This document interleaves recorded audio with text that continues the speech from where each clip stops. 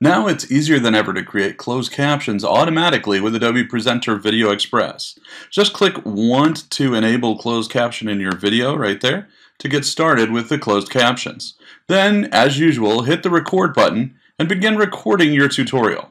You can record any information that happens to be on your screen, whether it's a PowerPoint deck, videos, interactive applications, it really doesn't matter.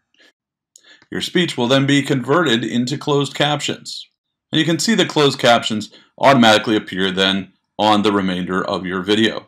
If you'd like to edit those closed captions, you can simply click this CC here and then choose the editable section here to make the changes that you wish. Now you can also choose whether you want to embed those closed captions inside the video or if you want to leave them as an external file so that you can associate them with common services that allow for external closed captions, such as YouTube. And that's how closed captions work in the new Adobe Presenter.